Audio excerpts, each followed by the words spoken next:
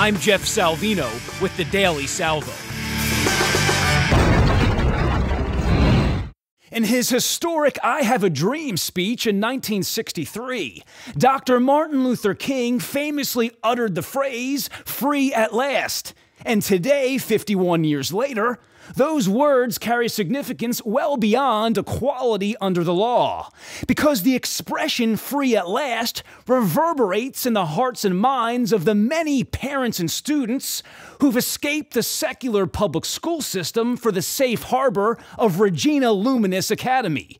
To learn more about Regina Luminis Academy and their unique curriculum blending traditional Christian principles and classical Catholic education, visit their open house on Monday, January 27th. For information, just call 610-269-3905.